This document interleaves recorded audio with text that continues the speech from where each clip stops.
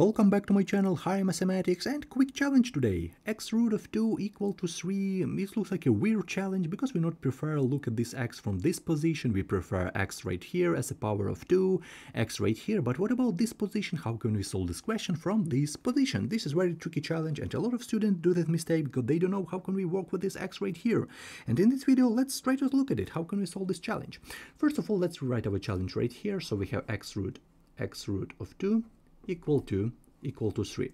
But before solving this left hand side, I want you to look, for example, at this. Let's look, for example, at this square root, not square. Let's go with cubes root with 3 to the power 5, for example, something like that. How can we write this expression? We can write this expression as 3 to the power. So this power of 3 goes to our numerator, so 5. And we divide all of this by the power of this root. So we have third. Okay, so 3 to the power 5 over 3.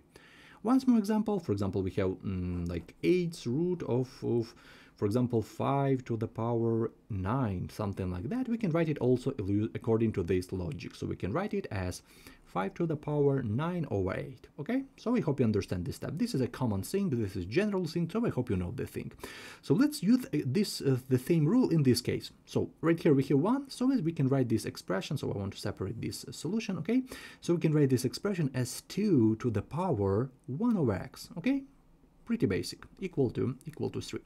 Right now what we're going to do, we're going to apply natural log on both sides, or log or natural log, doesn't matter. For example, let's go with log. Okay, so let's look at it. So we have log of 2 to the power 1 over x equal to log, we have 3 on the right hand side. Okay, pretty basic.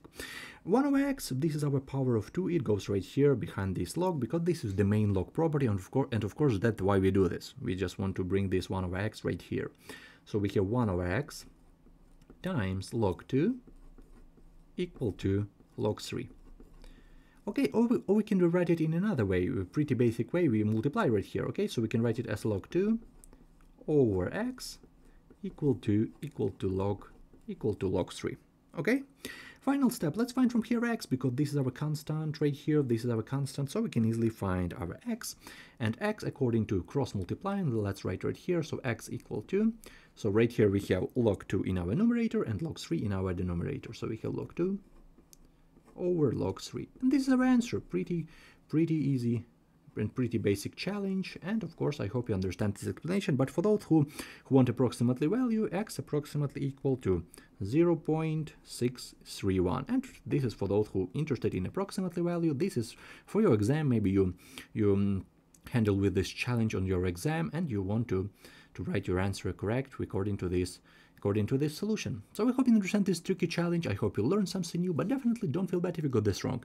If you need help with any of these classes, I have more than 300 videos on my channel according to math challenges, pre-basic, pretty interesting challenges, basic math, pre-algebra concept, higher mathematics challenge. So I hope you will enjoy this video.